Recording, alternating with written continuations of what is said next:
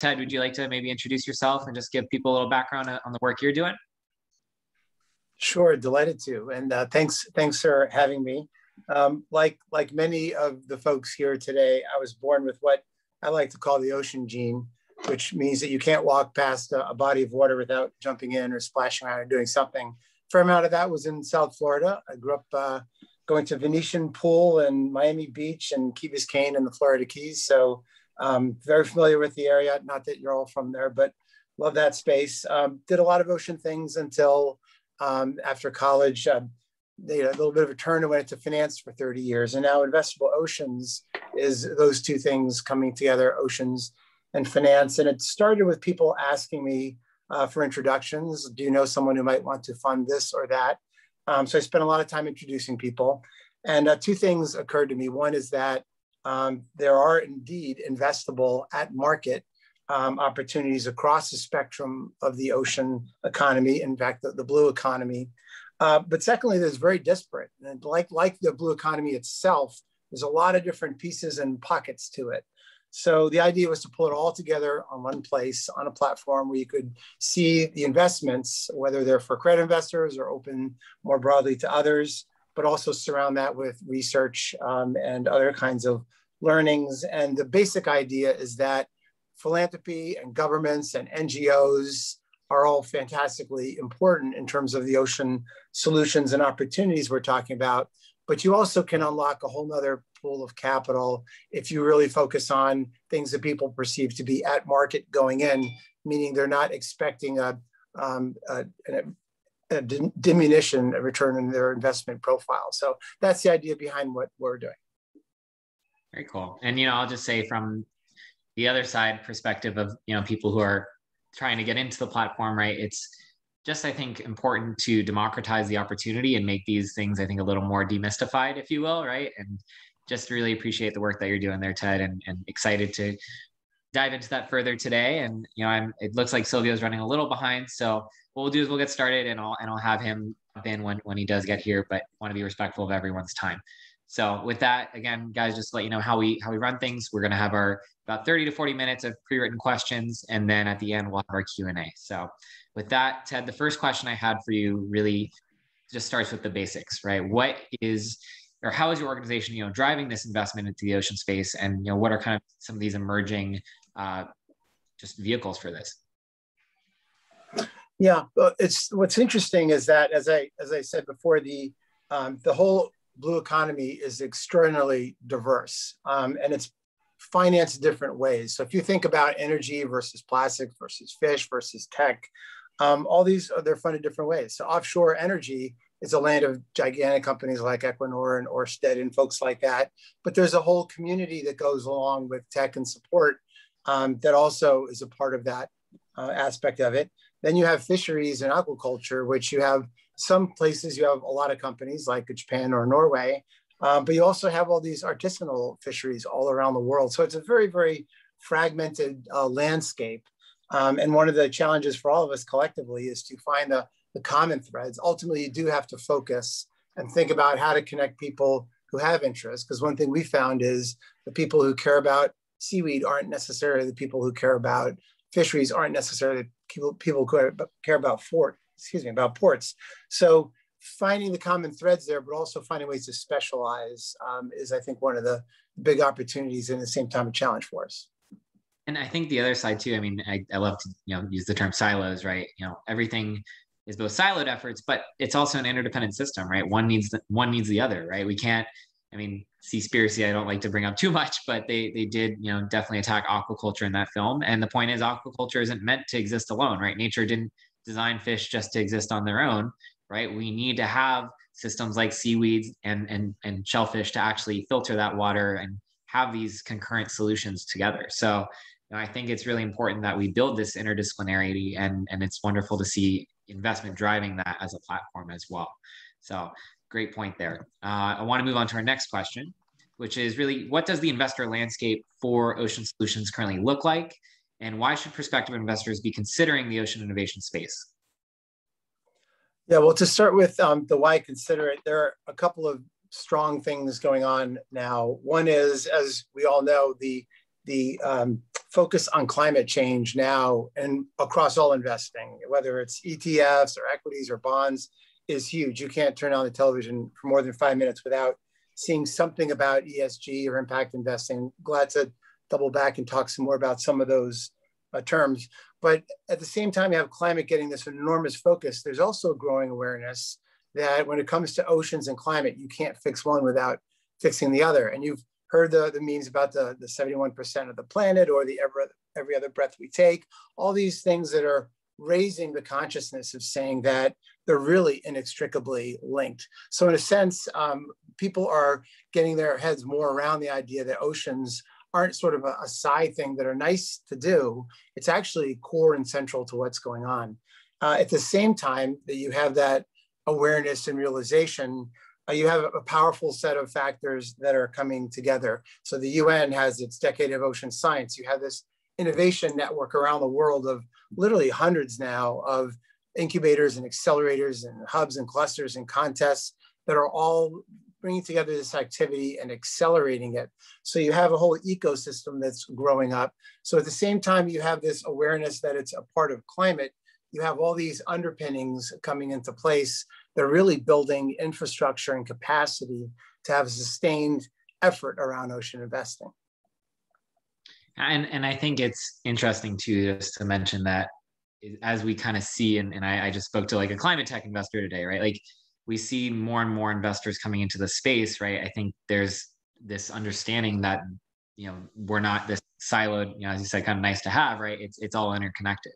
And so as we look to, for me, one of the things I'm excited about is learning about carbon credits, right? Plastic credits, and these evolving, I think, mechanisms that are hopefully going to create more of this financial momentum and incentive, really, right, to drive the development of these solutions. I think, on one hand, just like fisheries have subsidies, right, we should hopefully be able to subsidize solutions that are actually doing good for the planet, right?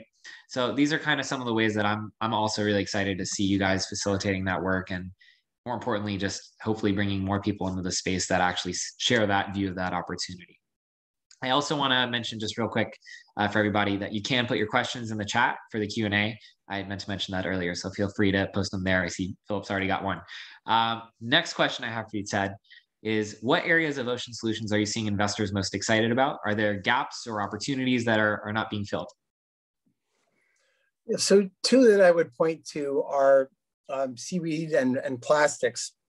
And it's interesting to think about, why is that happening? I think it's a combination of a number of forces coming together. So they're both ubiquitous. They both lend themselves to storytelling. That you can imagine why it is that you have to, do something about them. So plastics, as an example, if you looked 5 years ago, you wouldn't find much on ocean plastics at all. But then a number of the really big foundations like the Ellen MacArthur Foundation, Pew Charitable Trust, WCS, they all decided pretty much at the same time that let's do something about plastics. So you've had an enormous amount of work come through that sort of undergirded that idea. At the same time, you had influencers get involved. Now you have the Lonely Whales and the United Nations and people looking for spokespeople to raise awareness broadly. And at the same time, you have innovation going on. So it's something that people have been struggling with for a while, is it's just very cheap to make new plastic, virgin plastic. So how are you going to get your arms around that?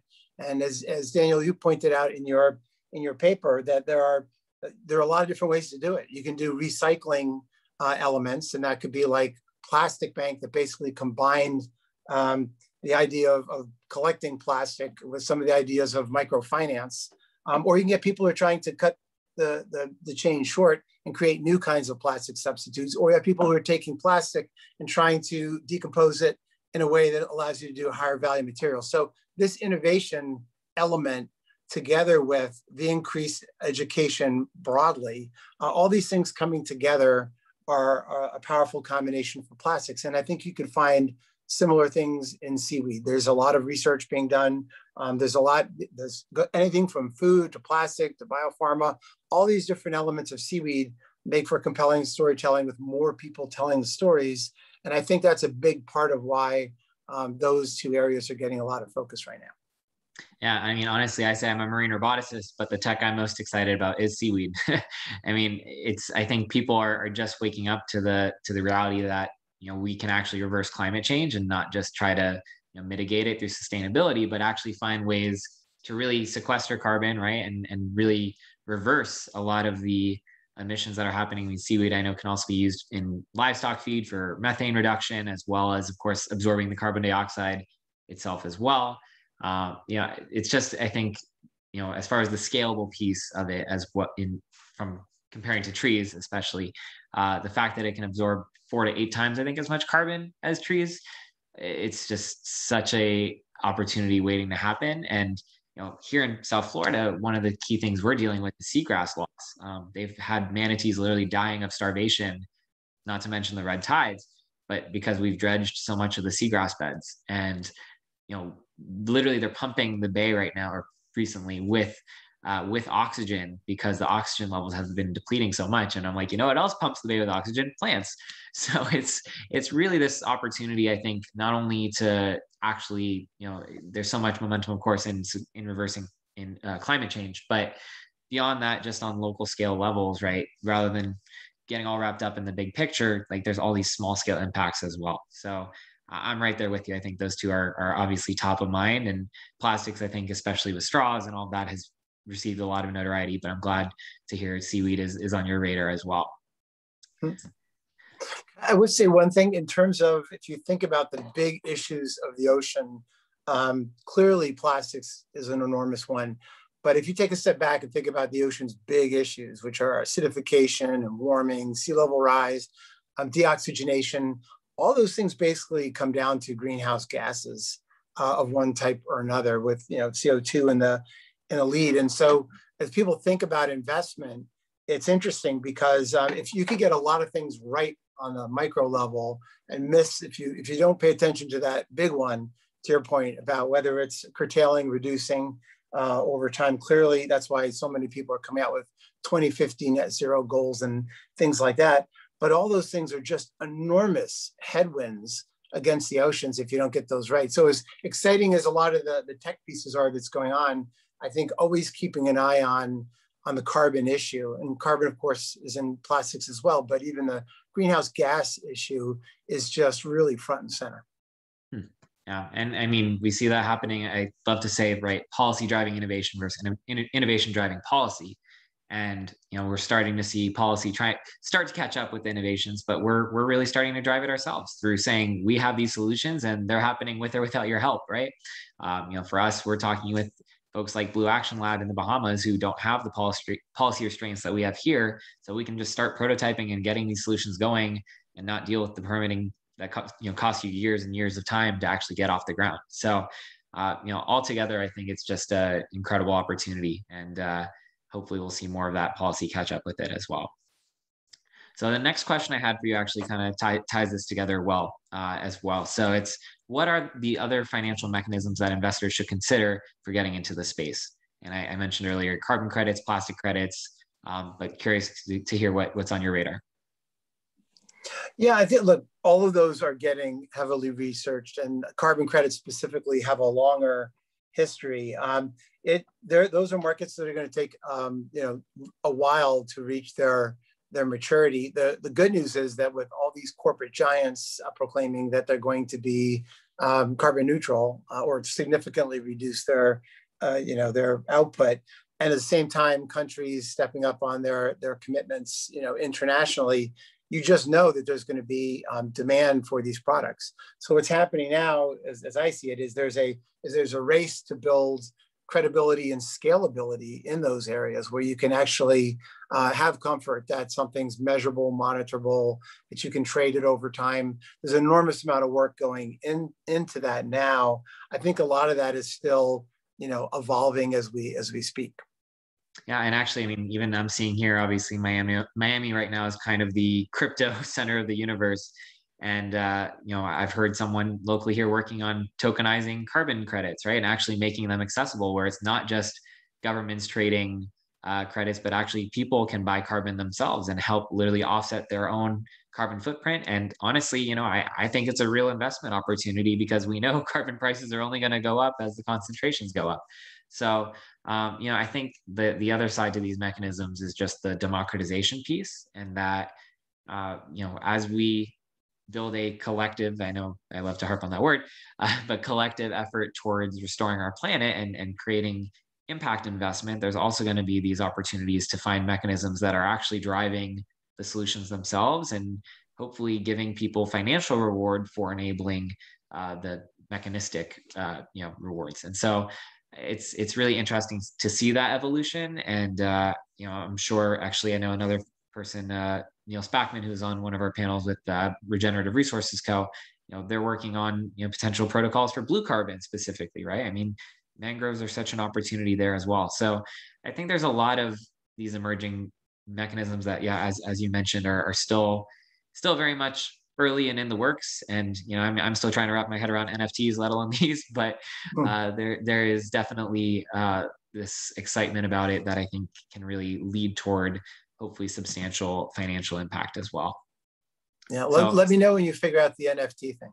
Yeah, But just back on that, on the democratization point, there is most of the things on our site are for accredited investors, but we were trying our best to expand those. So we now have a mutual fund that actually is very good at carbon, very responsible how they do it, and that's so you don't have to be accredited to look at that. There's a group called New Day Impact that they've got. You can put $100. It's like Betterment for social issues, and they have 6 strategies, and one of them is ocean health. So they're on the site, and you don't have to be accredited. You can do that for $100. And ultimately, we'll get into some version of crowdfunding, but it's different enough from what our core is right now that we're not. But there are a number of ocean startups that have raised, important catalytic capital for themselves using that. So those ideas of let's try to broaden it and make it so more people can participate, I think is a really important thing. And we're committed to doing that, as are many others. Well, and speaking of catalytic capital, I guess one of the other pieces that neglected to mention on my end was there's really also this emerging model of what the businesses coming into this space are doing as well.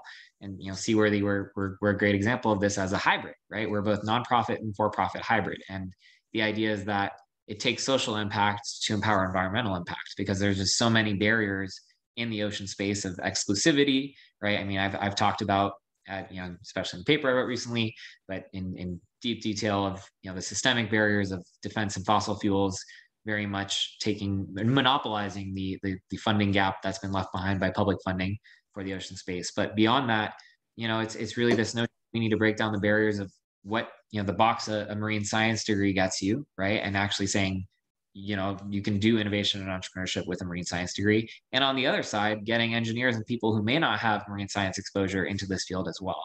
And so that is all social impact as far as empowering people to pursue a path that is arguably untraditional for these fields, but more importantly is also an evolving model for what, I think the future of, as you mentioned, catalytic capital is, where we're able to take philanthropic dollars and get a project started, but still create an investable opportunity for people with real impact. So it's definitely this, I think, two-pronged approach of, and I've actually already seen in some of the investment folks that we've spoken with that even investment funds and groups are starting to wake up to, hey, we also need to offer grants, right? That there is really this emerging model happening for the space to drive the impact. So great point on that. And I love the term catalytic capital. It's jogged my brain on that one. I just had one other thing about your model. I think it's so smart to think about Miami and South Florida broadly. I see Josh Carter's here from Maritime Blue. The idea, the connection between place and the enterprise is so important. And if you think about some of the incubators and accelerators that have come up more recently, whether it's in Australia or Cape Town, they really very much capture the experience of place. And by doing that, it's almost like that seaweed plastic point, that you make it more real and tangible. And if you can organize a community with all its different facets and constituents around that kind of an enterprise, I think that makes it so much more powerful, because then it's integrated into people's lives and livelihoods, and it makes it a lot more tangible for them. And I think those things are really good design elements that you're putting in place with your organization. I think it'll really help you. And it's a great thing for South Florida. Absolutely. And, it helps to have the motivation to be the #1 city in the crosshairs of climate change. So hopefully, we'll be able to get our priorities straight on that. We definitely have our work cut out for us. I have only one more question for you. It's unfortunate Silvio wasn't able to join us today, but I'm really happy that we've gotten to have a deeper dive into some of these other topics as a result. But the last question I'm going to leave you with, and again, open for Q&A after this, guys, so feel free to come up with more questions, is what advice do you have for people looking to get into starting an ocean startup or considering investing in the space? Yeah, I would say accelerate your learning. And the good news on this is that there are an abundance of ways to do that now. And just to point out, because we're very committed to this, just point out how we do it, because it'll give you a sense. We have a calendar that has all the upcoming events of the incubators and accelerators. And these are remarkable programs. And Sea Ahead and Ocean Exchange, TMA Blue Tech, Maritime Blue, they have these wonderful get-togethers where you can learn so much and get exposed to companies and the overall broader dynamics. And they're open and they're almost always free. And it's a great way to get some real case study learning going on. And then more broadly, we have almost 700 pieces of research and articles on our site, but you can find them all sorts of places. Even just if you take the WRI, they did a series of blue papers. If you even read the executive summaries of that, you would accelerate your learning so much. And then because we realized that not everybody reads or learns the same way, that's why we started adding podcasts and books and films and art, all the things that sort of help you gain a deeper understanding. So that's my thing would be accelerate your learning. And thankfully, there are a lot of ways to do it broadly all around, not just on our site. Yeah, and I think it is this, I kind of come from, I guess, the other side on this one of being skeptical, right? Like not just conforming to what, this is going to sound conspiratorial, but like, what the system has has enabled us to think, right? Like, I look around, I'm wrapping up my master's right here at University of Miami, and I look around and everyone's tunnel vision to public sector academia, right? And it's just, why are we just reinforcing, this feedback loop of first off, oversaturated degrees to the amount of jobs available, when this is literally a more lucrative and faster paced path to actually developing solutions for greater impact. And so I think it's just really, I'm glad that we're, just even in this conversation, right, raising awareness to, hey, challenge those beliefs, right? But more importantly, there are already resources out there from, every corner of the country now that we can actually start giving people this knowledge to know there's another path. And that's really half the battle. So love that point and really appreciate all these thoughts, Ted. I'm going to move on to Q&A. I see we have a couple questions coming through as well. Philip, I saw you asked the first question, so happy to have you unmute if you'd like to ask it. If not, I can read it for you. No big deal. You want me to ask the question in person, eh? Yeah, if you don't mind. Yeah, okay. So Ted, we met at the Sustainable Oceans Summit in Paris 2 years ago, by the way. And glad that you're up and running with us. So there still is so much talk and so little action. How do we, you and others and us, all of us, up the level of activity? It seems just very distressing that there's the greenwashing and the good intentions, but the money flowing and the activity happening is not anywhere near what it needs to be, which it needs to be 10x or 100x, not 1x or 2x. Any thoughts on that? It's I agree. We can use so much more on the resources side. I think it feels to me like I'm seeing more and more on the venture side, people, getting things going and getting them off the ground and launching them and try to get to a minimum viable product. Coming out of the universities, there's a great new organization called Ocean Visions, which is a collaboration of Scripps and MIT and Stanford and UCSB, an incredible group of all coming together to get things out of the lab into the ocean. So I feel like I see a lot of activity there. I think one place where we still have a big capital gap is as companies mature and they get beyond that and they start to do further fundraising to operationalize and grow, it's a little trickier because that falls in between a couple of classes of capital availability. So if you're talking about venture, you can have individuals do that, foundations. You have a pretty broad group, even crowdfunding, that can come together, friends and family that can make all that happen. And then if you go up to the institutional side, I mean, institutional investors like to see long track records and big size and things that have been done before, et cetera, et cetera. So they're set up to do a certain thing. And candidly, there aren't a lot of things that meet those standards now. There are some funds that are getting to be of size, like the Aqua Sparks and of Netherlands. People like that are starting to get 100 million plus funds out there. But to really get the institutions engaged, you've got to get larger opportunities to make it fit in their parameters. So in between those, you have this area where companies, I think, really do need help, and that could be when they're raising anywhere from $1 million or two, up to $10 or $20 million. And that's one of the gaps we're really focused on. But what does that in the end? I just think it's more of everything. I think it's willpower, and it's just keep going with all the work that people are doing. And also, I think it's important at times to pick your spots. And if you feel like you're on something that could lead to more, double down on that and keep going on it, because there are so many different ways you could go. That's one of our questions to ourselves almost every day, is focusing on a few things we really think will get traction, because the oceans are diverse and all the problems and issues and opportunities are all diverse as well. So I wish there was a clean answer to that, but I think it's just perseverance, and grit is becoming an overused term now, but I think it fits pretty well. Awesome. Great question, Philip. Joshua, would you like to unmute to ask your question? Joshua D.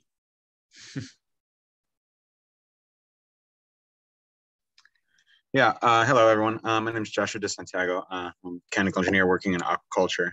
I was just wondering what's the general perspective on IMT aquaculture projects take pressure off fisheries, given the rise of the share of food consumed from the ocean that comes from fish farms and stuff around the world. Daniel, you want to go first? I'm happy to go, but I'd love to hear you go first.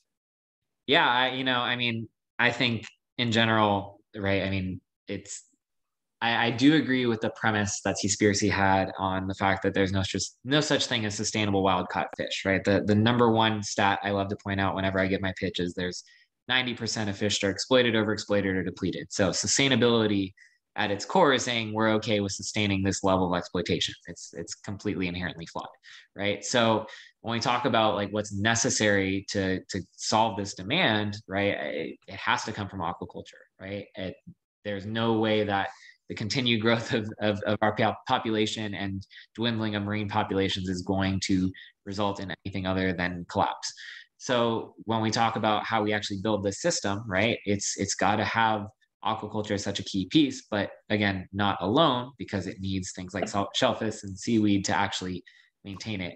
But all that being said, I just think that, here in South Florida, we just had the first, I think, salmon aquaculture farm. It's like Atlantic Sapphire. I'm probably butchering their name.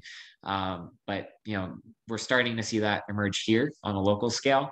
I think that there is this regenerative perspective that, if done right as a system, that these can actually be environmentally positive solutions and not actually harmful, and more importantly, actually enable real sustainable yield. So, I think the outlook is pretty bright. I do think that the policy to enable it is not there yet, but again, this is that whole innovation driving policy piece that I think is going to be really important. Yeah, no, I think that's well put. And I may just add that, back to the film, I'm familiar with a number of the sort of vignettes and stories in that, although I haven't watched this particular film. But I think the basic math is that there are almost 8 billion people, and we're heading towards 10 billion people. People like to eat protein, and land-based agriculture is just infinitely worse from greenhouse gas or emissions or runoff or any way you want to do it from an environmental perspective, not a moral judgment. So if you take a look at that, you say, fish, you haven't attained anywhere near what you can do with aquaculture. And the sustainable fisheries part, it's a if you're sitting on the East Coast of the United States, it's one thing to talk about, fish and how there's no such thing as sustainable fisheries.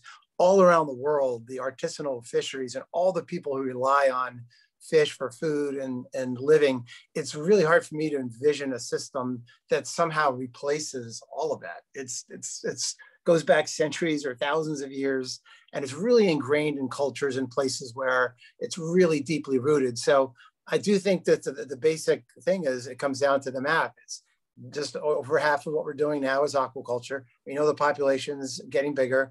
We know that there are clearly ways to improve on what we're doing in aquaculture because there's still critics of it. But I don't see any way around saying that aquaculture has got to be a pretty big part of our food future for security reasons as well. And also, I'll come from the other perspective. I stopped eating fish over 3 years ago. So, the whole moral ethical argument is not why I chose that. But, again, it started with sustainability and saying, I know that, what I'm eating, number one, a third of the time, it isn't even actually tuna when I order tuna, for example. But, more importantly, that, again, it starts with, it's both systemic and individual, right? I hate to just say it's on us consumers to decide it because that's just enabling everything to continue. But it's really a mix of actually being educated. I love to say, we're in the information age and we make educated decisions about every consumption or every consumer choice that we make. But food has been arguably the one untouchable thing because it's so ingrained in culture. But more than that, again, I think it's just really, again, on a bigger level, how do we drive systemic change for really shifting where our food sources come from and understanding actually that traceability of saying, I know I got my fish from here and I can actually feel good about it and not shaming people whether they eat it or not. So when we get into morals and ethics, that definitely gets murky. But all right, I have our next question. Hannah, would you like to unmute to ask your question? Sure. I was so far down the list. It wasn't. Here, let me turn on. Actually, I'll keep my video off because my bandwidth's bad. But so I'm calling in from California, and actually, I'm with Abundant Earth Foundation, Daniel's fiscal sponsor, so he can do the nonprofit side, and just so proud of all the work he's doing. But we're very interested in seaweed farming, especially here in California, to replenish the stocks that were so important to the ecosystem here. But because of public perception, the legislation is very against it. And I'm just wondering, some advice on using innovation to drive legislation and how we might maybe be able to do that, because otherwise a lot of people are just giving up and not even trying in California, the West Coast here. Yeah, I might say we have a few people in the proverbial audience here who also spent a lot of time on this topic. So I'm happy to share the microphone with anyone who has spent time on this topic as well. But Daniel, do you want to kick us off on that one? I'm happy to chime in again if others want to also. The question was legislation for seaweed. Okay, yeah. I mean, so again, this. Our government. How do we convince our government here in California to give us more of a chance with it? Yeah, I mean, I'm gonna say in general because obviously left California last year, but for the Florida side, which obviously is probably a harder sell. That being said, the way I see it is using capitalism against itself, right? Basically saying we can create these jobs and these solutions in other countries that policies are enabling us to develop these solutions. Again, the Blue Action Lab is a great example of that in the Bahamas. But more importantly, right, no matter what, these jobs are going to be made, right? These solutions, the demand is there, right? Seaweed as not only a food source, but as an alternative to plastics and carbon credit or carbon sequestration, all that.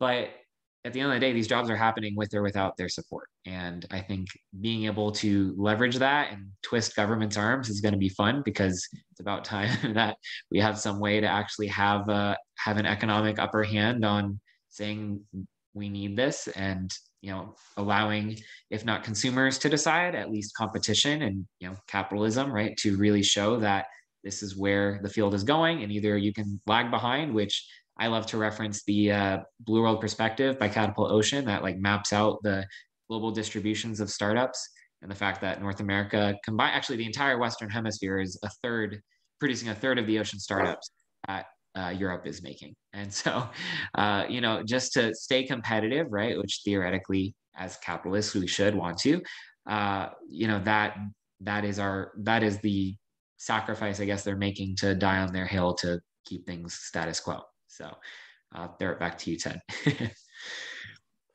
Well, I would just say, not to make a political statement at all, but there are a lot of initiatives that are being put forth currently, whether they're green or blue, and I think those will all be helpful directionally. But it's to your point, it still comes back to people have to organize around that and really make it an important point and get involved in the political process to get things, keep things moving. But I do think back to some of those larger factors I talked about with climate and oceans and the interconnectedness. I think those things will help. I think they'll make people more receptive to hear the arguments. I also think there will be more people who are inclined to make those arguments. And even further to that, just to use the other side of Florida, we've had a ban on bans for plastic here. I don't know if people have heard about that, but definitely not something that I'm proud of as a Floridian. And so we're already seeing almost like this reinforcement of the problem, and of really maintaining that cemented status quo. So if they can be proactive about making sure we aren't making progress, hopefully we can turn it around and be proactive about actually enabling progress. So with that, Robert, are you comfortable to unmute, ask your question? Yeah, thanks, Daniel. Hi, Ted. This is really interesting. I'm glad seaweed's coming up. I'm with Cascadia Seaweed. We're up here in Canada.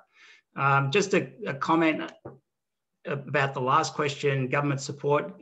Canadian government, provincial government's very supportive here. One of the things we did from the get-go was involve First Nations in our business and coastal communities. So that's a high priority for the Canadian government.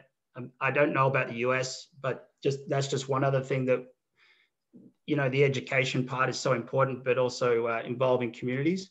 My question is around the US, because we're less familiar with what the governments are doing to promote the blue economy, and is there ways for companies to get involved with that? Yeah, I do think there are some pretty large proposals working their way through. Even you just take a step back and think about some of the commitments that are being talked about in recent days with respect to greenhouse gas. Those are all directionally in the same area, because if you say you're going to reduce emissions, then it makes it more likely that the Department of Energy is going to say, and that's why all our programs are so important, which they are. They're an incredible source of funding for entrepreneurs, and that makes anyone who's at the state level, thinking about seaweed as an example, more inclined to go with it, because once the pronouncements are made, people know they have to go and find the solutions to make it happen with. So I do think you'll see more. I'm not very familiar with the precise seaweed aspects of what's going through now, but I would say that it's pretty clearly directionally aligned with some of the big statements being made.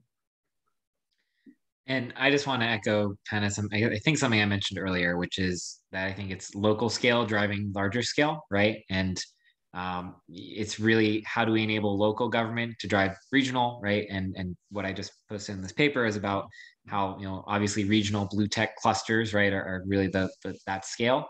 But at the end of the day, to get the overall scale of solutions we need, right, it needs to go from one local section to another, to another, to another, where we're actually creating this broader impact. And so, on our local level, this is the other paradigm shift that needs to be made. And I think I mentioned it a little earlier as well, is this notion of proactivity versus reactivity, right? Basically now, because we had our first major red tide, actually not first one, but definitely a major red tide last year that had resulted in a fish kill here in Biscayne Bay.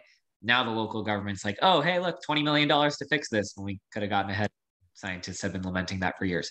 So, this is really the opportunity now that we're saying, hey, hopefully we can be proactive about it. But even now we're already seeing some of the damage and result of our negligence politically. And so I think it's just a really important moment to try to leverage that and say, there's a lot of organizations providing awareness, but not a lot that are actually solving the problems. And so driving those solutions is really going to be a key piece of it. And there is definitely funding available. And that's what we're seeing as we move forward into that next phase. Yeah.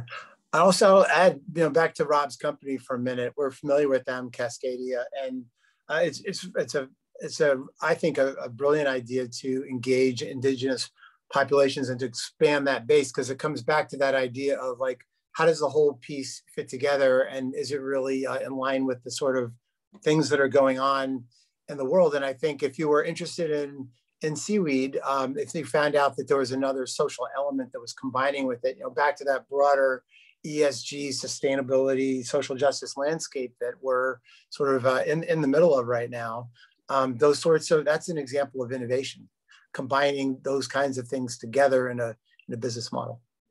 Yeah, and for those who don't know, ESG is environmental, social, and governance.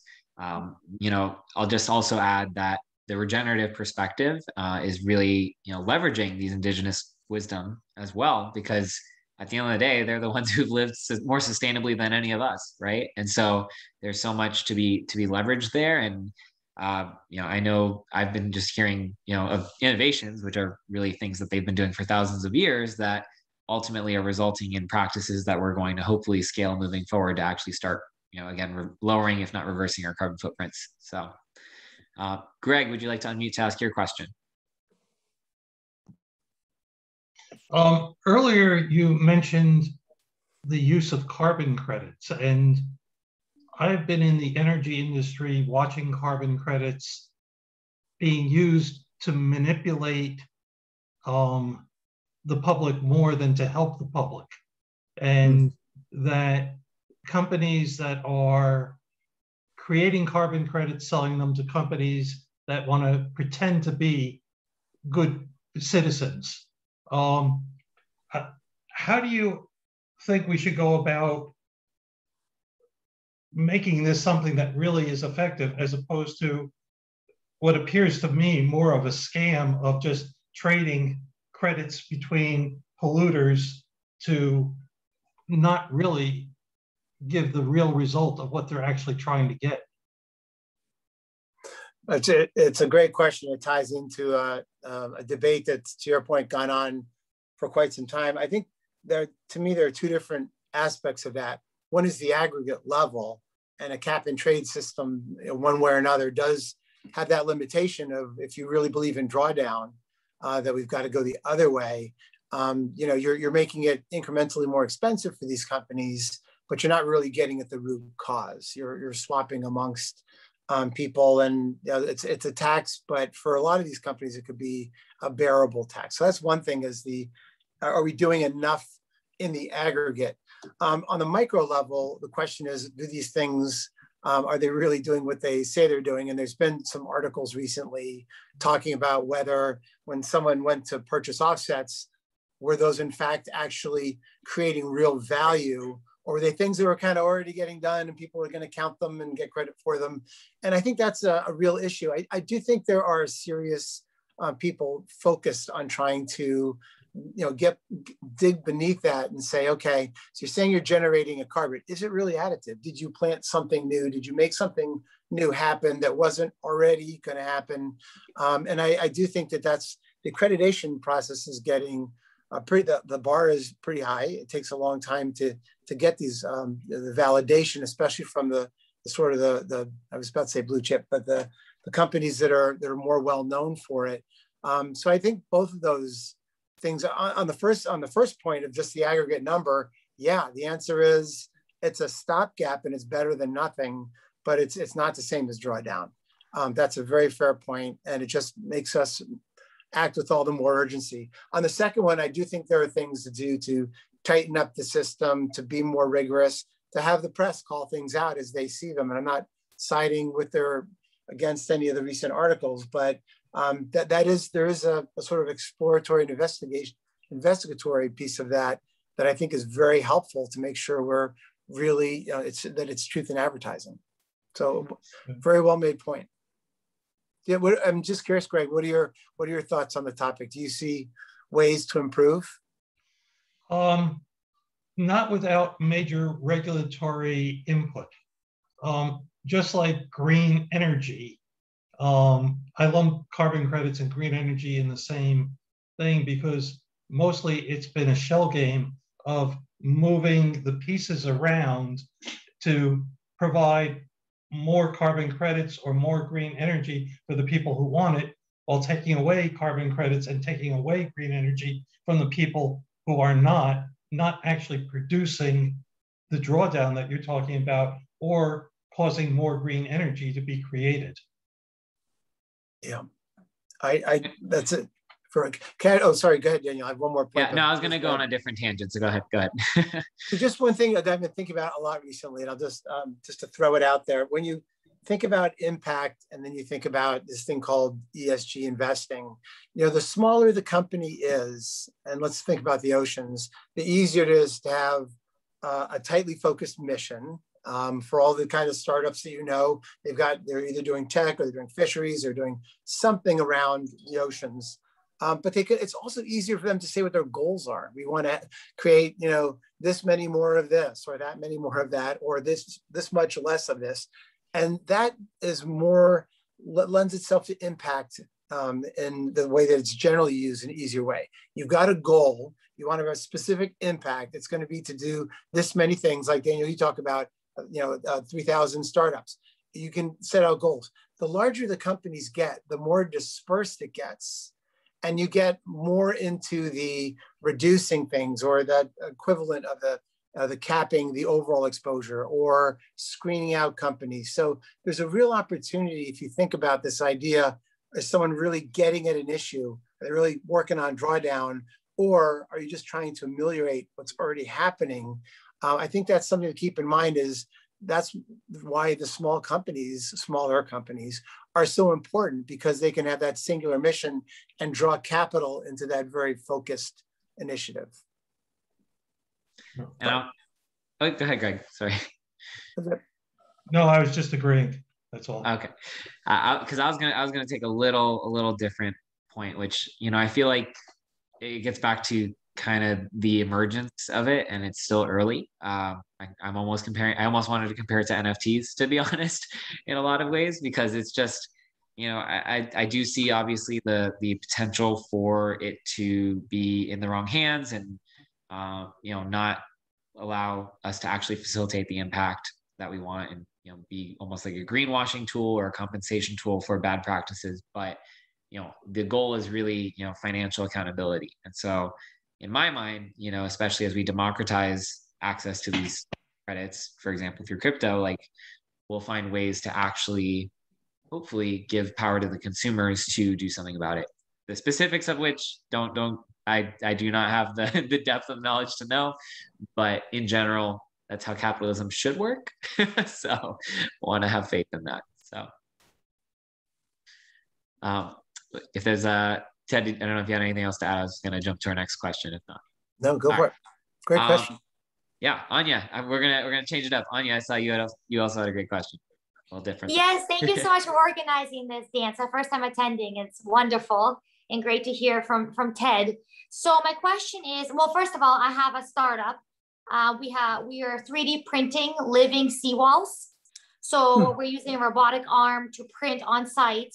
The seawalls, and because of the freedom of design that the technology allows, the robot doesn't care if it's a flat panel, if it's a smiley face. We're creating seawalls in the shapes of coral reefs. And also we have an embedded sensor system to track water quality, and the seawalls will be communicating via 5G. So it's not just tracking water quality in one area, but can actually see the movement of things like oil, microplastics, algae, anything that's valuable. And then the third part of it is the material innovation. What we're starting with cement, but quickly innovating. And what we already have in the works is using recycled plastic from the ocean to reinforce the concrete in lieu of rebar. And that also extends the lifespan of the seawall. It's great. Overall, the whole seawall is great for the water quality and of course the marine life, the biodiversity. So it's an exciting project because there's so much impact, but also we have the economics. Because of the 3D printing, we can do it cheaper, faster, and have it, be substantially, disruptively, we believe, a better product. So my question for you is, we're putting together the advisory board now. And this is a company that we want to scale very quickly. We're starting with private projects. The MVP is just the sea cap. For example, 70% of houses in Florida have to raise their seawall. So just doing the cap. But very quickly, we're moving to the full panel that I'm talking about, and then government projects, and then doing global projects with green bonds. So we want to be able to get to these 4 phases very quickly, just to maximize our impact, because a lot of these big projects are in a pipeline, like a 10-mile seawall in Miami, which is horrible. In many ways, we know we can do better. So I want a really, really strong advisory board, 5 to 7 people. I'm just thinking, who is the most influential in this area, especially if we're talking about government projects, or not maybe specific people, but maybe even like what areas I should be looking in for those people to really help us scale, and like you said, to accelerate the learning and the growth. Yeah, it's a great question. By the way, very exciting. And you're located, are you based in Miami? Yes, we are. It's an incredible place. It's like the epicenter of this crisis of rising sea we level. have to link up after this. Definitely. There's obviously, I know there's a lot going on, both in the private and public meaning the state and county level down there. And I'm sure Daniel probably knows 20 times as much about this as I do, but it's so on top of mind for people in South Florida in particular. So I think you're in the right kind of area. What I would say is on the advisory board is you've got a number of different dimensions that you're dealing with. One is the whole financial element. We have a series of companies that have developed an interesting product, and it's at a certain scale, and now they're thinking how big to go, how fast. But what are all the different elements of scaling up, and how do those all fit together? There's financial elements to that. There's operational. To your point, there's tech elements. There are other companies out there doing bioenhanced concrete and different versions of construction.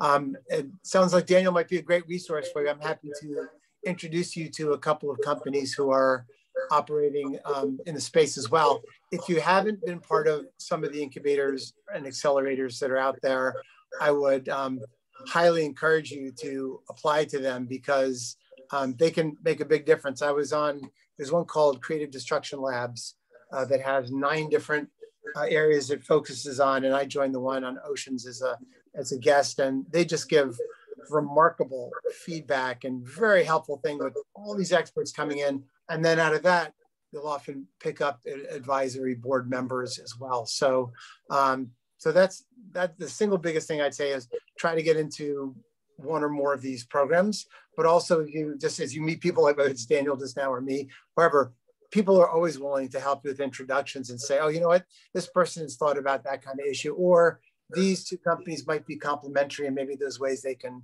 work together, because it's a big ocean. And I'll just echo, I love that question, because we're also building our advisory council. And, for us, I think, and I very much leaned into this collaborative notion of what it takes to be in this field. And, I just think it's so important that everyone's here to help, and that people are out there that are just excited about what you're doing. Just in hearing the brief bit about what you're working on. So, I really just want to say, don't be afraid to kind of for the high places, and know that at the end of the day, what you're doing resonates, and that you can actually find people that will really help with the mission. So, since I'm bad at chat, if anybody wants to reach me, by the way, it's just Ted at Investable Oceans.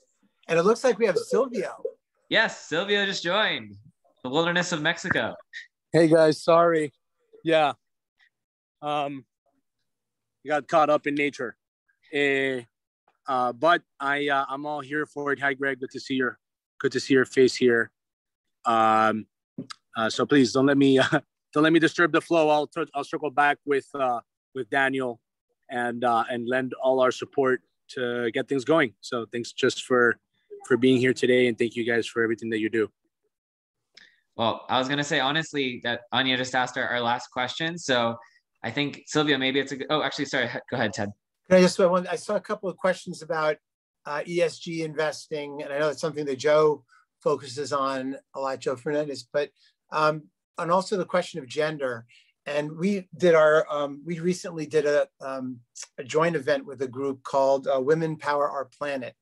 And they are dedicated to the proposition that women can invest in either women-led businesses or responsible businesses that will be better for the climate. So we did a two-part panel with them. One is we talked about the blue economy. Then we had several women CEOs, and it's really interesting to see the dynamic.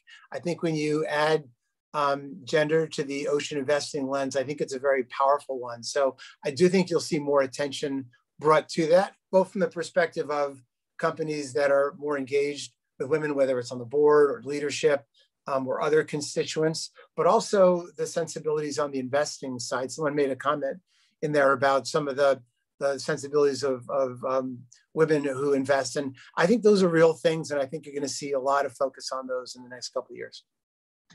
And just, I think in general, the diversity, equity, and inclusion piece of this space is so important. I really honestly think that as we try to just build the talent pool, right, to do this, I already made the case about breaking down all the barriers earlier, right? I mean, it takes all of us. And so there's no room for anything less from the investor side to the people driving these solutions, that we need to have every gender on board and everything else as far as the spectrum goes. So really excited to see that. And proofs in the pudding. So I was gonna have us wrap up, but Sylvia, since you just joined us, I guess just kind of, you want to chime in on what we've had going on, and absolutely maybe talk a little about blue bonds as well, since I was hoping to explore that with you today.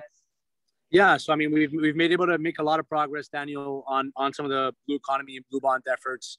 I'm here in the Yucatan Peninsula right now, right above the largest underground river system in the world, and we're learning about some of the different obstacles that are being faced here in the Yucatan that very much resonate the same issues and obstacles that we're facing back home in South Florida, where Daniel and I live, with the aquifers, with the mangroves, and a lot of things that are happening, and setting up the right investment vehicles for concessionary capital in terms of preservation of land and preservation of mangroves, maybe things like donor advised funds, for-profit funds to go along with the launch of and venture capital investments, like we're working on the Seaworthy Collective with, and getting a number of people together, and then larger scale, infrastructure projects like the water and the sewer systems and the sewage systems that are needed, as well as some larger scale, more important projects right now. For example, since the last, I'll call that, Daniel, we had it as a group on the Blue Economy Club last week, and we've been able to identify 4 different ports, in 2 in California, 1 in Georgia, 1 in Florida, to start building a case for a blue economy cluster as it relates to being able to do a blue economy cluster around ports, and even something like called borderless ports, which I think is quite a new concept, and have new partners in the team from Rotterdam, the largest port in the world, if not one of the largest ports in the world, that are already doing government contracting for that. So, not just blue clusters for like coastal towns and beach resorts and coral reef restoration and preservation, but now also looking at blue clusters for things like ports and what a port economy would look like, and probably a different technology stack. So we're looking at what's called a full spectrum capital approach. Full spectrum capital approach includes concessionary capital, meaning like grant money, right? For-profit capital, and then leveraging that for-profit capital with bonds, like your traditional green economy, green bonds, but in this case we're calling them blue bonds because they're very focused and catered towards blue economy, oceans, reefs, water at large. So here we are making great progress. We're learning from the Mayan community on how we can preserve water, stop trucking water, stop putting water into tubes and selling it, and putting it into plastic and selling it and poisoning people all along the way while we're doing so, but instead using traditions that have been around for thousands and thousands of years for us to be able to preserve our water and consume our water in a way that's a little bit more affordable, and how we can you can use these different nonprofit, for-profit equity and debt vehicles to make this stuff happen. So that's a little bit of the updates, Daniel. Definitely good to see some progress there on the enterprise front, as well as even with groups like Miami-Dade Water and Sewer, which is a leading smart utility for water in the U.S. So yeah, that's some of it. And well, I actually think it's great that you can pop in and actually really do a great job of synthesizing a lot of what we've discussed today, especially with the regenerative and inclusive piece. I think in general, for those who don't know, we're working with Silvio's group called Logos to launch our Blue Economy Fund, which we're really excited about. We announced with the mayor, and actually what I'm going to do before I jump into wrapping up, is just say we're really excited to work with Silvio. Ted, we're really excited to hopefully get on your platform soon as well. But most importantly, I just want to thank you both for being not only here, but really enabling a lot of the innovation and facilitation of these solutions to start happening. So thank you both, and thank you for coming today. I'm going to wrap up with a quick presentation, but please everyone join me in thanking our speakers, and I will share my screen momentarily. Thank you guys. So just to let you know kind of what's been going on our end. First off, if you all didn't know, the opportunities for Sea Change, which are our applications for our venture studio, are closing out this Friday. So we've had over 100 people apply. So we are going to have an awesome time getting to build ventures this summer for Ocean Impact. But if you still are interested in applying, you can co-create a startup with us or grow your own existing startup or idea. Again, these are the 6 areas that we're focusing in on. They're all intentionally broad. We're trying to make this as inclusive as possible. Again, you can learn more on the website. But beyond that, as I mentioned, we made some exciting announcements meeting with the mayor last week. If you haven't seen it on our social media, the recording of our Cafecito talk is up, announcing not only the 100+ applicants, but our fund with Logos Capital, and that we are launching our seed round. So hopefully Ted will be able to leverage Investable Oceans on that as well, because we're really excited to get this out there. And then finally, next week, we're going to have Vita Wade and Danica Ranicky from SmartFin and Fish and Fins, so many fins, with us for May 5th at 6 p.m. So we hope you'll be able to join us. We'll be talking about their work empowering coastal communities and both innovative ways and social impact ways for doing so. But again, if you want to reach out to us, there's our contact information. Again, if you go to our homepage on seaworthycollective.com, you'll be able to apply for the opportunities for Sea Change. And if you submit the interest form on the bottom of our page, you'll be able to get into our Slack group as well. So last but not least, Julie should be posting a bunch of links to all of this stuff in the chat, so you don't have to copy this down by hand. But feel free to reach out if you guys have any questions. We always love to hang back for a minute or two if you have any additional questions. But thank you all so much for coming today. And thanks again, Ted and Silvio. Really had a wonderful conversation. Appreciate your time.